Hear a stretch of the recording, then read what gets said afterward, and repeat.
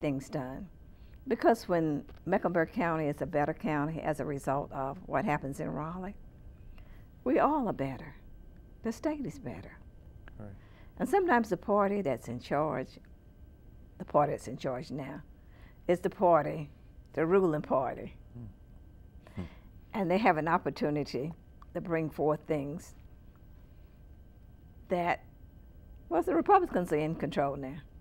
So they have an opportunity to bring forth laws that that favor them. We want to keep our seat. And this is a Democrat seat, and we want to keep it that way. So what we have to do, we have to work together. You know, nobody can work by themselves in a silo, in isolation. Correct. It takes all people, and that's why our Constitution states that of the people, for the people, and by the people. And that's what we are about. One of the issues that we have in our community is unemployment. How would you handle that when it pertains to the 40th district? You know what, we've seen a lot of changes. We're constantly going to China, going to some other countries, trying to bring manufacturing back. When it comes to unemployment, when we shut down a lot of mills in North Carolina, a lot of manufacturing, and sent it overseas, it created a big gap. What we have now is we do have industries that are coming, and we need training to meet some of these new jobs, because they're jobs that we've never heard of. That's where education comes in, the community colleges. That's where it comes in, the trade industries in high schools, as we continue to provide internships, apprenticeships, even at the high school level, to prepare people for the jobs of the future. Now, many of the new jobs are jobs that we've never heard of. That's what we're going to be seeing. And that's where we have to be prepared. And as I look at some of the statistics, that it tells us that we do have more jobs going unfilled than should be left that way. Mm-hmm. So we must have people who are qualified and trained to meet the needs. Science, technology, engineering, and mathematics are areas where we must train, where we must provide skilled labor force to fill jobs. I was talking to one German company that was coming to North Carolina. And one of the things that they said, as this small town was recruiting them, they didn't have the labor force to meet demands of the job. I don't want to call names, but we have several companies that we're working with that have relocated here in this area in Mecklenburg County. And we need to have even more, but we gotta provide that labor force to meet those demands. Our community colleges are now putting in different programs, technological programs, high skill programs, to meet the needs of growing employment. Our high schools gotta step up. We gotta do more. It may be costly for the instructors, but I think in the end it's gonna make a difference. We gotta go out and recruit. We gotta go overseas. We gotta and bring those industries here to Mecklenburg County. And we have we have some that have come from Germany there in this county. So we gotta continuously recruit. We gotta be competing also with some of our larger cities as we provide incentives for these industries to come to Mecklenburg County and to provide jobs. So recruitment is going to be number one of businesses, of industries to come here. Training of a qualified force to meet those demands of employment of the future, and that's number two. And those are the two big issues that we must work on to make a difference.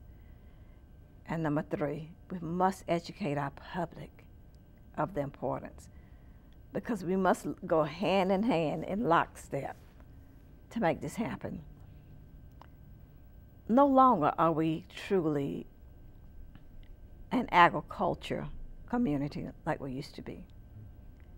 However, we do have a lot of farms, but farming is done a little bit differently than it was done 20 and 25 years ago.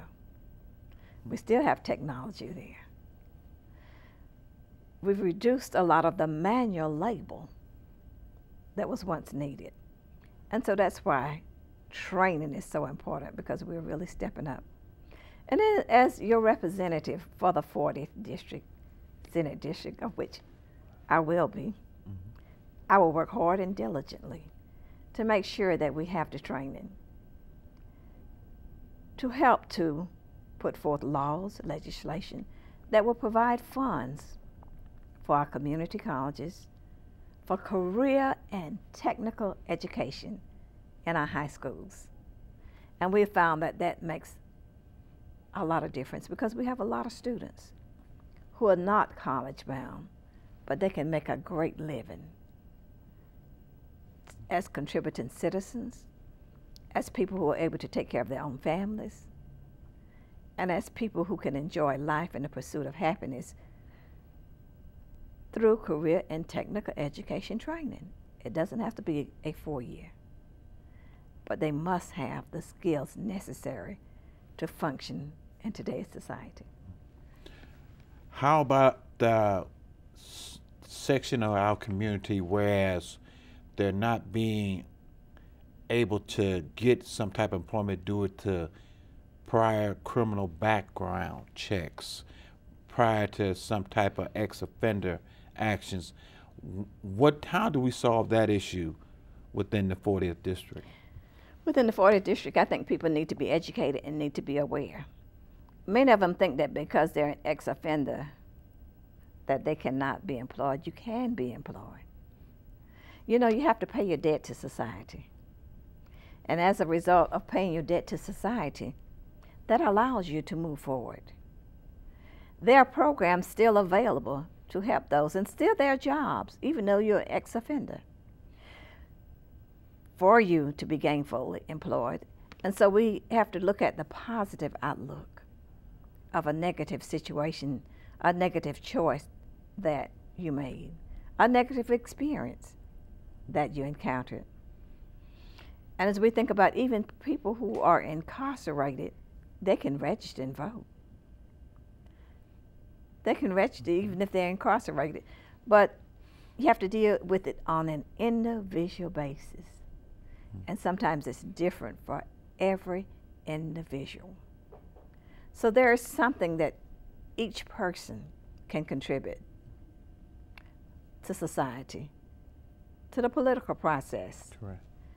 Even though you're waiting to be able to vote.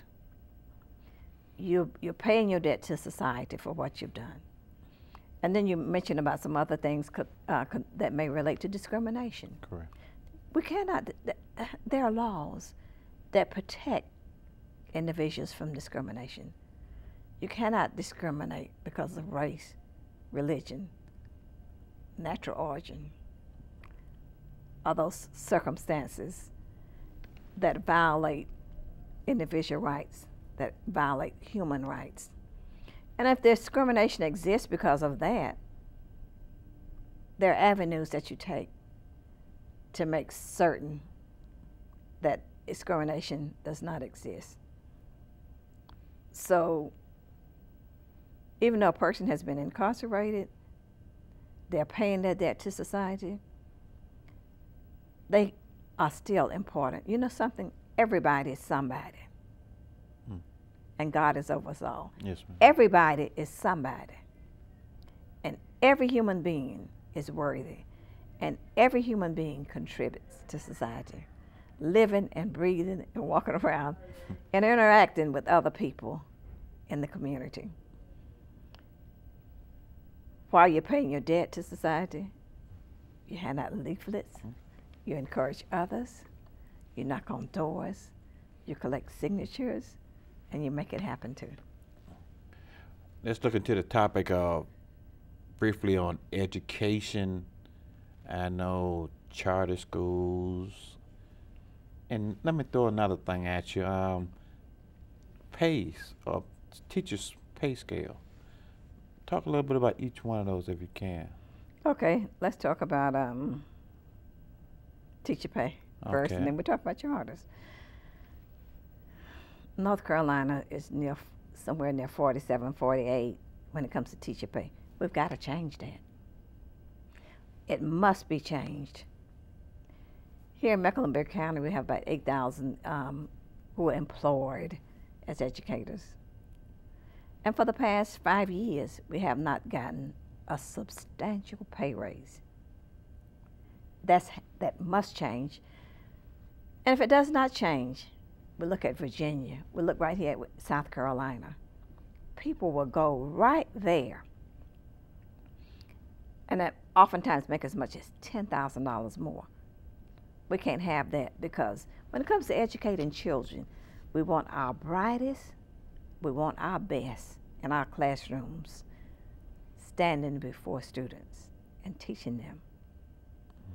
In order to do that, we must pay people well. They must have jobs so that they don't have to go out and get 2 or 3 jobs in order to make it happen.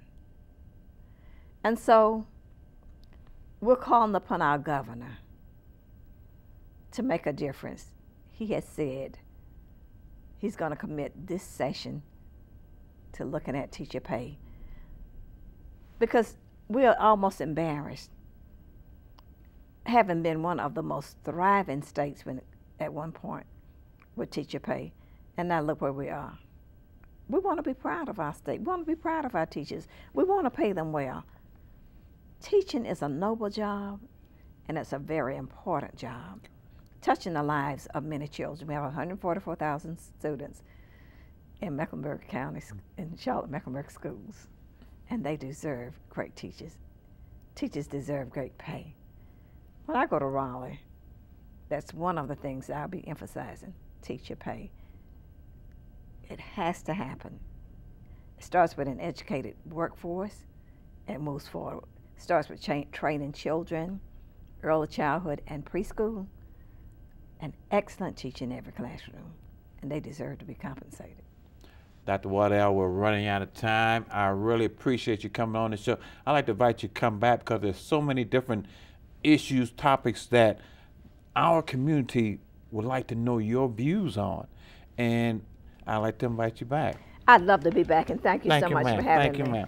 Ladies and gentlemen, Dr. Joyce Waddell. She's a candidate for the Senate seat, 40th District in North Carolina. Thank you for watching the show, and you be encouraged.